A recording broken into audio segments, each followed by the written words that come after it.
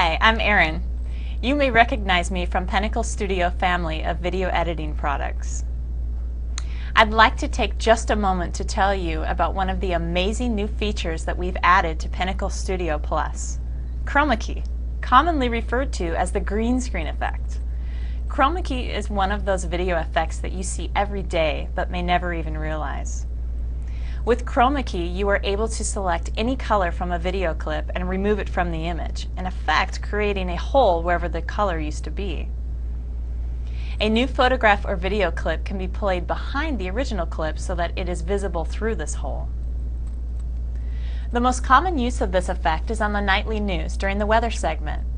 The weather person is able to stand in front of a simple green wall and point at different parts of the country on a virtual map behind them. Here, take a look. Right now I'm standing in front of a simple green wall. To try the CromaKey effect, just drag this clip to Studio's overlay track. Put the clip you want to play behind me on Studio's main video track. Open the overlay tool, and with a few clicks of the mouse you will have created a CromaKey effect. Enjoy.